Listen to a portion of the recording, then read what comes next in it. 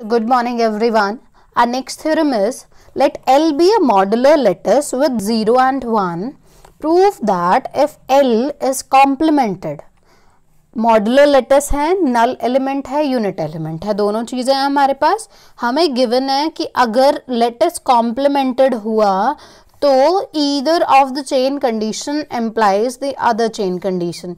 Means हमें इतना तो गिवन है कि लेटिस कॉम्प्लीमेंटेड है, तो हम अगर ये कंसिडर करते हैं कि दोनों में से कोई एक चेन कंडीशन जो है वो होल्ड होती है, मीन्स कॉम्प्लीमेंटेड प्लस अगर ACC ले लिया तो दिस विल इम्प्लाइज DCC, और अगर आपने कॉम्प्लीमेंटेड प्लस DCC लिया so that will imply ACC. हमें ये प्रूफ करना है. तो इसको प्रूफ करने के लिए हम पहले यहाँ पे एक चीज़ प्रूफ करेंगे कि अगर A और B दो एलिमेंट हैं लेटिस के such that A is related to B, तो जब हम इनके कॉम्प्लीमेंट लेंगे ना तो कॉम्प्लीमेंट में रिलेशन उल्टा हो जाएगा. कॉम्प्लीमेंट में हो जाएगा B dash is related to A dash.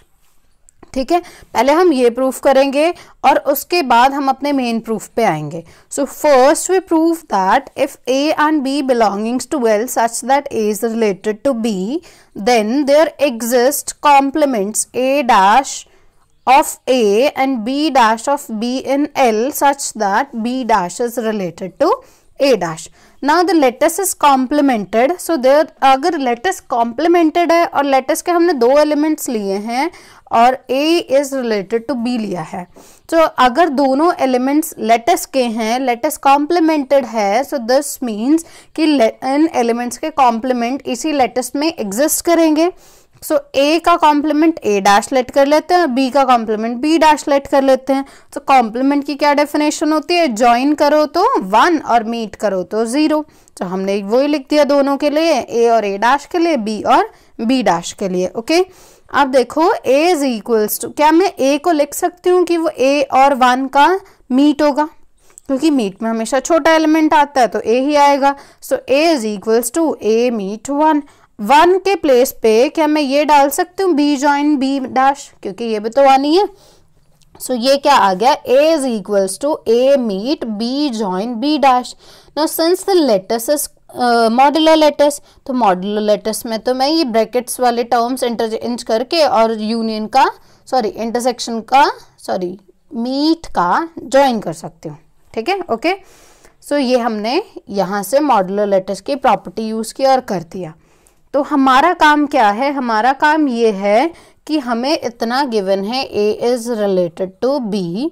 हमें कुछ ऐसा करना है, हमें ये दिखाना है कि इस B का कोई कॉम्प्लीमेंट आएगा जो कि A के कॉम्प्लीमेंट से बड़ा होगा. ठीक है, B का कोई कॉम्प्लीमेंट मिलेगा जो A के कॉम्प्लीमेंट से बड़ा होगा. तो B का एक कॉम्प्लीमेंट तो B डैश हमने लेट कर लिया है और A का कॉम्प्लीमेंट A डैश है. तो हम कोई और एलिमेंट ढूंढते हैं, क्योंकि हमने पढ़ा हुआ है कि लेटिसेस के अंदर जो कॉम्प्लीमेंट्स होता है वो यूनिक हो, ये ज़रूरी नहीं होता. तो हम क्या कर रहे हैं, एक और एलिमेंट ढूंढते हैं जो कि इस B का कॉम्प्लीमेंट हो, और वो इस टाइप से लेंगे कि वो A के कॉम्प्लीमेंट से बड़ा हो जाए. ठीक है, तो हमने क्या किया, B1 लिया, A dash join A meet B dash. तो पहले मुझे ये बताओ कि ये B1 A डैश से बड़ा होगा, क्योंकि हमने A डैश के अंदर A डैश के साथ जॉइन लगा के कुछ लिया. जॉइन हमेशा एलिमेंट से बड़ी होती है. सो ये जो B1 है ये हमेशा A डैश से बड़ा होने वाला है. तो हमने इतना तो प्रूफ कर दिया कि B1 is greater than A dash. But हमें ये प्रूफ करना बाकी है कि यही B1 जो है ये B का कॉम्प्लीमेंट है, और B1 को अगर B का कॉम्प्लीमेंट प्रूफ करना है तो हमें क्या प्रूफ करना होगा कि B मीट B1 0 आएगा और B जॉइन B1 क्या आएगा? 1 आएगा. सो पहले जॉइन फाइंड करते हैं, क्या आता है देखते हैं. तो ये रहा जॉइन, हमने B1 की वैल्यू लगा दी. ठीक है, फिर तो सिर्फ एसोसिएटिव और प्रॉपर्टीज इधर उधर घुमा के लिखनी है. पहले हमने यहाँ लगाया मॉड्यूलर लेटिस की डेफिनेशन. जैसे आपने मॉड्यूलर लेटिस की डेफिनेशन लगाई तो यहाँ पे ये वाली जो पूरी टर्म है ये वापस से A ही बची, क्योंकि यहाँ पे कौन कौन आ गया? B और B डैश आ गए थे. ठीक है, तो सिर्फ A और A डैश बचे, और A और A डैश की जॉइन क्या आती है? 1 आती है. सो हमने ये तो फाइंड कर लिया कि दोनों की जॉइन 1 है. Now we are left with कि इन दोनों की जो मीट आएगी वो 0 आने वाली है। तो स्टार्ट करते हैं इसकी मीट फाइंड करना। तो ये रहा मीट, ठीक है, हमने ये लिख दिया। क्या हम ऐसे लिख सकते हैं ना, हमने कुछ नहीं किया, सिर्फ जो b1 है उसकी वैल्यू सब्स्टिट्यूट की है, वो ये लगा दी है। अब क्योंकि b और a में क्या रिलेशन है, a is related to b, so b is inversely related to a, तो हमने यही लिखा है b इज लेस देन और इक्वल्स टू a, और बाकी ये पूरा ब्रैकेट सेम। या आप ये बोल सकते हो, हाँ, हमने यहाँ पे मॉडल लेटिस की प्रॉपर्टी भी लगा दी है। साथ में हमने दो काम किए, एक b और a का रिलेशन यूज किया और यहाँ पे मॉडुलर लेटिस की डेफिनेशन यूज की, ठीक है। उसकी हेल्प से हम लोगों ने इसको पूरा सॉल्व किया और सॉल्व करके यहाँ आ गया है a मीट b डैश। तो हमने स्टार्ट किया था b मीट b1 से और हमें क्या मिला, दिस इज लेस देन और equals to a meet b dash, ठीक है, इतना हो गया। अब मुझे ये बताओ, एक तो हमने लिया b मीट b1 और एक लिया हमने b, दोनों में से बड़ा कौन होगा, मीट छोटी होती है सो b बड़ा होगा, सो b इज ग्रेटर देन और equals to b meet b1, okay. So b meet b1 is equals to b meet b1, meet b लिख सकते हैं आप। b1 में एक बार b के साथ मीट लो, दो बार b के साथ मीट लो, तीन बार b के साथ मीट लो, आंसर सेम ही आएगा। सो b1 के साथ एक बार b का मीट था, हमने दो बार लिख दिया, तो that not a big issue, तो हमने ये लगा दिया। चाहे आप तीन बार लिख लो, चार बार लिख लो, कोई बात नहीं है, सेम ही आएगा। सो अब ये जो था, अभी हमने फाइंड किया था ना, b meet b1 is less than और equals to a meet b1 dash, तो हमने इसके प्लेस पे क्या यूज कर दिया, ठीक है, इतना हो गया। इसके प्लेस पे हमने ये यूज कर लिया और b same as it is लिख दिया। अब यहाँ पे मॉडुलर लेटिस की प्रॉपर्टी यूज की, क्योंकि b और b डैश का हमें पता है कि ये दोनों क्या है, b और b डैश एक दूसरे के कॉम्प्लीमेंट्स हैं, तो जैसे आप मीट करोगे वो 0 दे देगा और एक ही किसी के भी साथ मीट करोगे तो वो 0 ही देगा।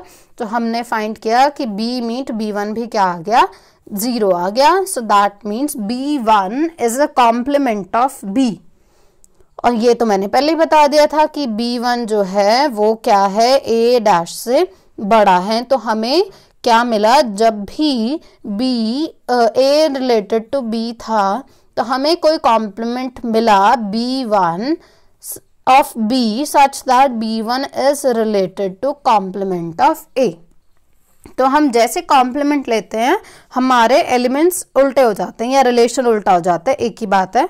तो इतना काम हो गया। अभी हमें एक और चीज प्रूफ करनी है, हमने ये भी प्रूफ करना है कि अगर a is strictly greater than b होगा तो हमारे पास जो कॉम्प्लीमेंट्स आएंगे वो भी स्ट्रिक्टली ग्रेटर देन आएंगे। यहाँ b1 लिया ना तो b1 ही लिखो, ठीक है। तो अगर ये रिलेशन स्ट्रिक्ट होगा तो ये वाला रिलेशन भी स्ट्रिक्ट होगा। तो स्टार्ट करते हैं। Suppose a is strictly greater than b, ठीक है, a ग्रेटर देन b है, तो अगर हमने ये लेट कर लिया कि ये जो कॉम्प्लीमेंट है, ठीक है, हमने ये प्रूफ करना है कि ये स्ट्रिक्टली ग्रेटर देन आएगा, यहाँ इक्वल नहीं आएगा, तो हम कॉन्ट्रडिक्शन से प्रूफ कर रहे हैं। हम लेके चल रहे हैं कि ये दोनों इक्वल है और हम कॉन्ट्रडिक्शन दिखाएंगे, तो हमने लेके चले ये दोनों इक्वल है। अगर ये दोनों इक्वल हैं तो क्या a dash join a meet b dash a dash नहीं आएगा, ठीक है। अगर ये a डैश आएगा तो अगर दो एलिमेंट्स, इसको एक एलिमेंट समझो, इसको दूसरा एलिमेंट, दोनों की जॉइन ये वाला एलिमेंट आ रहा है, इन दोनों की जॉइन की और हमें फर्स्ट वाला एलिमेंट मिला,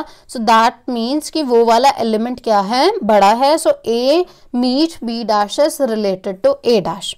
अब क्या करें, दोनों साइड हम a से मीट कर लेते हैं, क्योंकि हमें a डैश मीट a पता है कि वो 0 होगा, सो हमने दोनों साइड कर लिया। सो a meet b dash is less than और इक्वल्स टू 0। सो इसका क्या मीनिंग हो गया कि a मीट b डैश क्या बनेगा, 0 बनेगा। और अगर ये 0 बन गया तो अब देखो a को क्या मैं ऐसे लिख सकती हूँ, b के साथ पहले मीट ले लिया, बाद में ज्वाइन कर लिया, b डैश के साथ, सॉरी, हाँ, ठीक है, b डैश के साथ, क्योंकि हम अगर यहाँ पे मॉडुलर लेटिस की प्रॉपर्टी यूज करेंगे तो ये क्या बनेगा, मॉडुलर लेटिस की प्रॉपर्टी यूज करते ही ये दोनों क्या बन जाएंगे, b meet b dash join a, ऐसे ही बनेगा ना। और इसकी क्या वैल्यू होगी, जीरो की आप जब यूनियन करोगे ए के साथ तो वापस से ए ही मिलेगी, तो ये तो कोई प्रॉब्लम नहीं है, इसको ऐसे लिखने में हम लिख सकते हैं। और ये टर्म अभी क्या फाइंड की हमने कि ये 0 होगी, तो ये 0 आ गया। तो बी की 0 के साथ जब आप ज्वाइन करोगे तो बड़ा एलिमेंट मिलता मीन्स बी मिलेगा, तो ए इज इक्वल्स टू बी मिल जाएगा। अगर आप ये लेते हो कि ए ग्रेटर देन बी है, और अगर आपने ये ले लिया कि उन दोनों के कॉम्प्लीमेंट इक्वल हो जाएंगे, तो हमें मिलता है कि वो एलिमेंट भी इक्वल हो जाते हैं। So this is a contradiction, क्योंकि एलिमेंट तो हमने स्ट्रिक्टली ग्रेटर देन लिए थे। सो आप जब भी कॉम्प्लीमेंट्स को सेम लोगे ना, इक्वल लोगे, एलिमेंट्स भी इक्वल हो जाएंगे।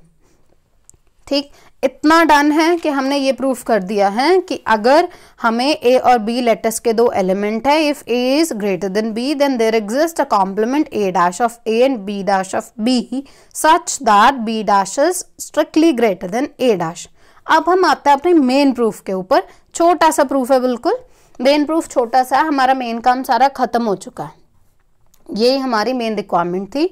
सो हमने सपोज कि हमने बोला था कोई एक चेन कंडीशन लेट करेंगे हम कॉम्प्लीमेंटेड लेटर्स के साथ, तो हमें दूसरी चेन कंडीशन मिलनी चाहिए। सो सपोज एसीसी होल्ड्स, अगर एसीसी होल्ड करती है तो प्रॉपर्ली असेंडिंग चेन, ठीक है, प्रॉपर्ली असेंड कोई भी इनफाइनाइट प्रॉपर्ली असेंडिंग चेन नहीं मिलेगी। अगर इनफाइनाइट प्रॉपर्ली असेंडिंग चेन नहीं मिलेगी, इतना ठीक। अब हमने ये लेट कर लिया, हमें ये प्रूफ करना है कि डीसीसी होल्ड करती है, तो हमने लेट किया कि डीसीसी होल्ड नहीं करती। अगर डीसीसी होल्ड नहीं करती तो इनफाइनाइट प्रॉपर्ली डिसेंडिंग चेन हमें मिलेगी। सो ये रही इनफाइनाइट प्रॉपर्ली डिसेंडिंग चेन। अब हमें पता है कि हम जैसे कॉम्प्लीमेंट लेंगे इनके रिलेशन उल्टे हो जाएंगे, तो हमने क्या कर दिया, सबके कॉम्प्लीमेंट ले लिए। कॉम्प्लीमेंट लिए तो रिलेशन उल्टा होना स्टार्ट हो गया। सो ये A1 dash is less than A2 dash less than A3 dash, ये क्या, तो ये क्या है, देखो ये क्या थी, इनफाइनाइट प्रॉपर्ली डिसेंडिंग चेन। जैसे ये उल्टी हुई ये क्या बन जाएगी, infinite properly ascending chain. But infinite properly ascending chain तो एग्जिस्ट ही नहीं कर सकती क्योंकि एसीसी होल्ड करती है। सो दैट मीन्स जो हमने डीसीसी होल्ड नहीं करती है ये लिखा है, ये गलत है। सो यहाँ पे डीसीसी भी होल्ड करेगी। बिल्कुल सेम मैनर में आप अगर डीसीसी लेके चलोगे तो क्या होगा, कोई भी प्रॉपर्ली डिसेंडिंग चेन एग्जिस्ट नहीं करेगी, infinite properly descending chain exist नहीं करेगी। फिर आप लिखोगे सपोज एसीसी डजंट होल्ड, तो अगर एसीसी नहीं होल्ड करती तो इनफाइनाइट प्रॉपर्ली असेंडिंग चेन हमें मिलेगी, और जैसे आप कॉम्प्लीमेंट लोगे वो इनफाइनाइट प्रॉपर्ली डिसेंडिंग चेन बन जाएगी, और जो कि होगा कॉन्ट्रडिक्शन। तो वहां पे क्या हो जाएगा, जैसे आप लोगे डीसीसी होल्ड करती है तो एसीसी ऑटोमेटिकली होल्ड कर जाएगी। So this means if either of the chain condition holds then other will automatically hold. So this completes your proof.